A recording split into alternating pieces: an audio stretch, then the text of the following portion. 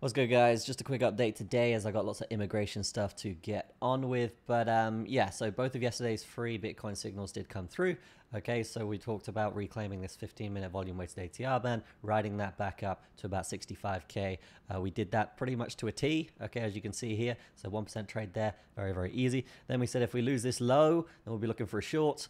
Bang, okay, easy game, straight down. And now that measure move is complete on this little wedge structure. If we bring up the 4 hour here, you can see that a lot more clearly. Beautiful stuff. In terms of long term, guys, I am just still building my long position. Okay, I wanted to long the bottom here, but I don't think I was awake during this time when this did kind of bottom out. Yeah, so it's midnight here. So yeah, didn't really add to my position there, but we are still building that position, and we're just seeing if we can now. Where is this thing? Where is this thing gone? Yeah, if we can retest this trend line or retest this bad boy here a little bit better as well. But as you can see, yeah, it has come up and attempted a retest so far. It's arguable that this is a retest already, but yeah, I mean, I would say pretty neutral back where we started here. A bit of a trap towards the downside, bit of a liquidity grab, and now, yeah, back inside the range, coming through for a weekend, which will be probably sideways more than anything, depending on how Friday goes.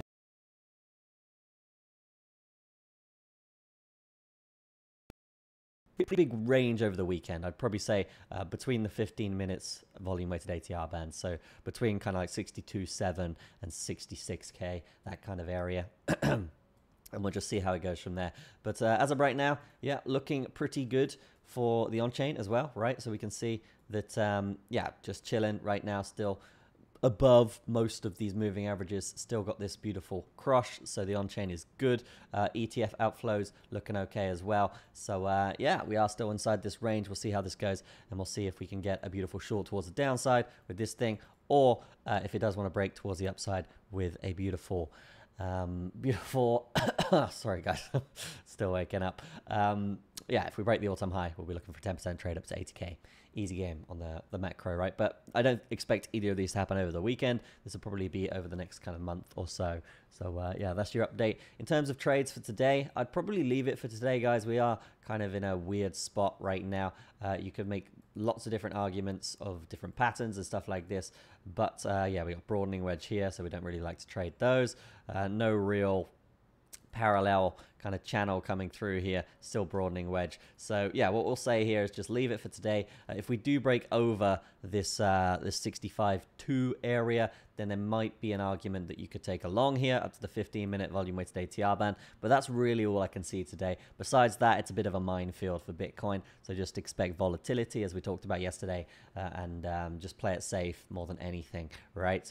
If we do lose the low, we do still have this trade down, right, to 60K off of this beautiful channel structure, but just be aware that yeah, it's going to get super volatile, and I don't expect this to happen today. If this happens today, then there may be a trade here, but yeah, actually no, I may take this depending on what I'm doing. But yeah, 62K down to 60K, potentially a short there.